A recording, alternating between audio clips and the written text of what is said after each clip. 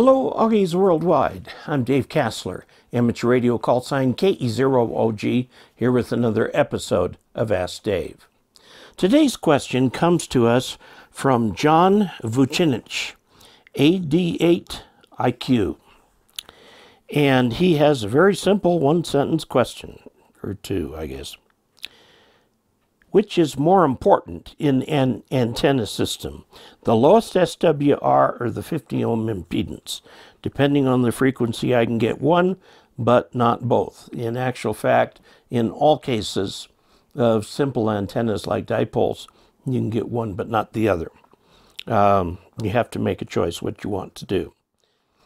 Before we jump in to answer John's question, I'd like to pay a special thank you to Conrad Aquino, who is a patron. You too can become a patron of this channel by going to patreon.com/KE0OG. Now let's take a look at John's question. I gave a presentation down at the Duke City Hamfest in 2019, and this is video number 221.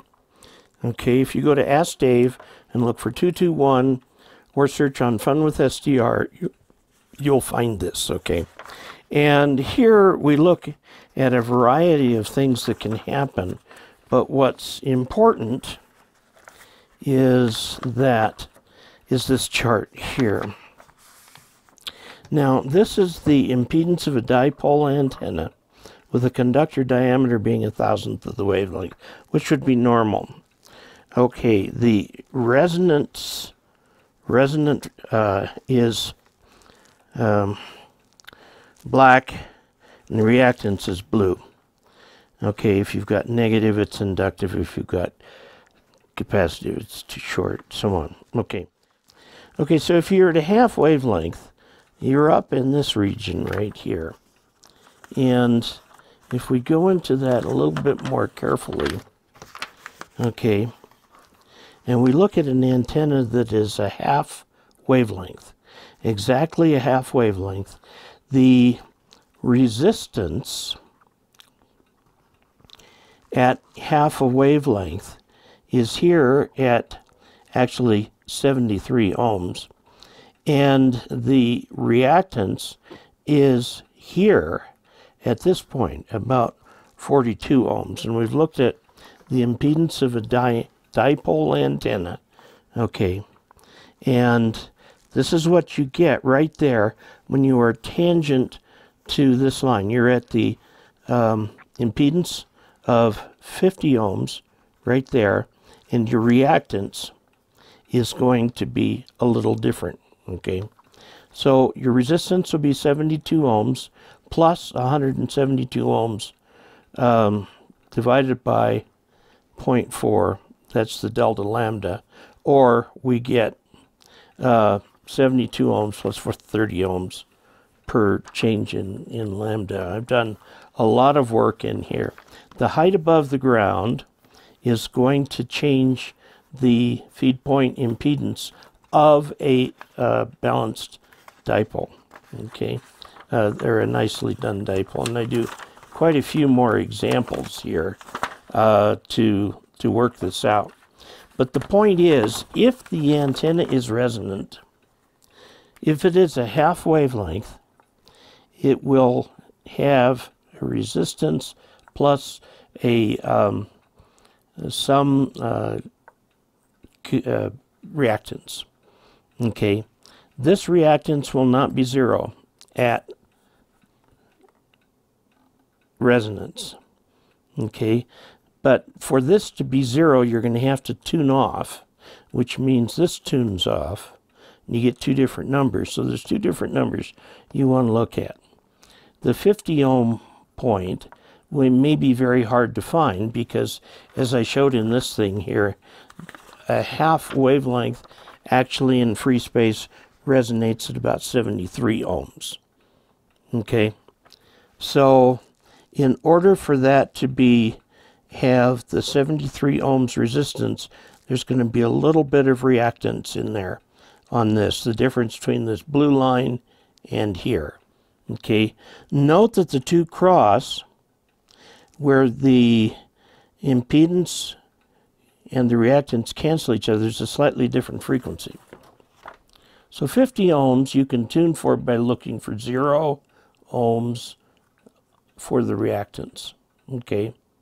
But the lowest SWR is going to be on a different frequency, because this will not be 50 ohms at the half wavelength point.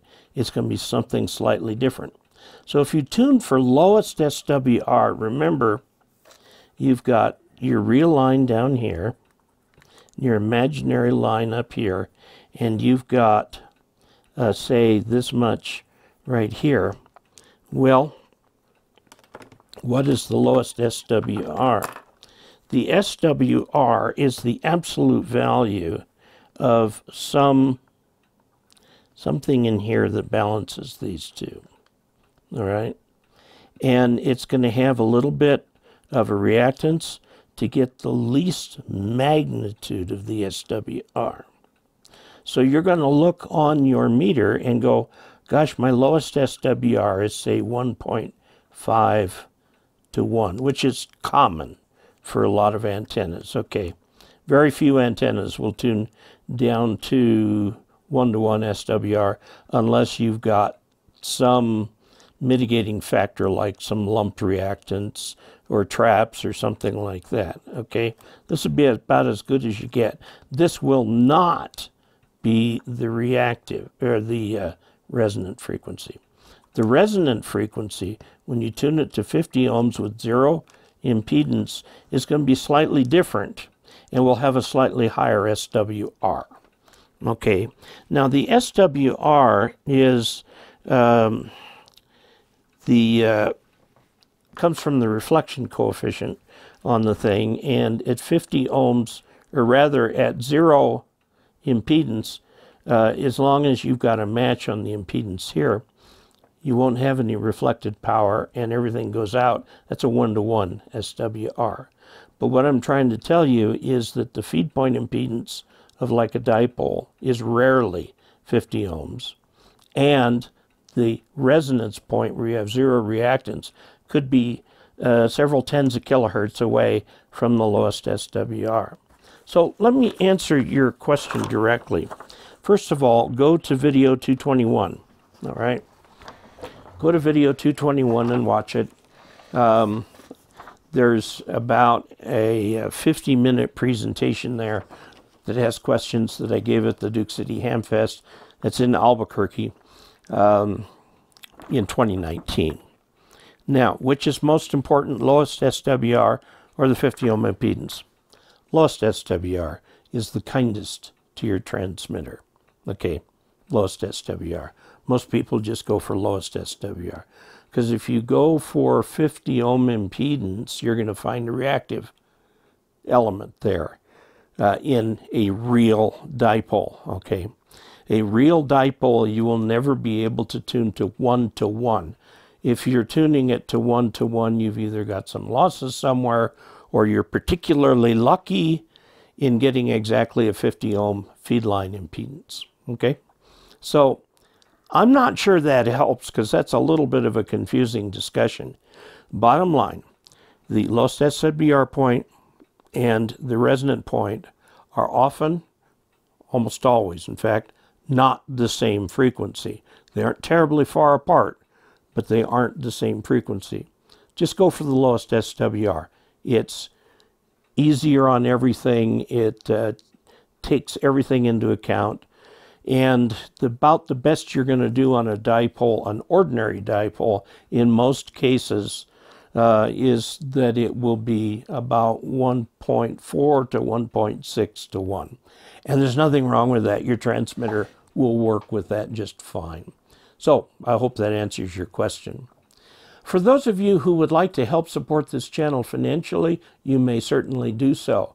First, click subscribe, second, like, and also go to dcasler.com/support for different ways that you can help support this channel financially. Until we next meet, 73.